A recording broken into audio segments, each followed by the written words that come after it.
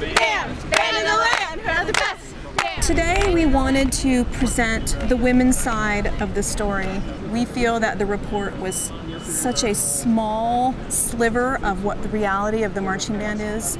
We as women did not feel like predators. We didn't feel like we were unusually sexually charged. We were college students, and the marching band has provided us so many opportunities that we have become stronger, more resilient, aggressive, and successful women that we wouldn't have been without the marching band. We don't feel like we were predators or preyed upon. We don't feel that our male counterparts were predators.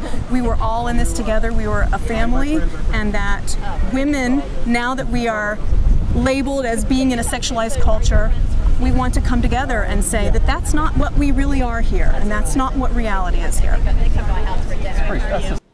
And as a former band member, I want to point out that we were all college students, and we acted like college students. Does that make it right? It makes it appropriate for the time.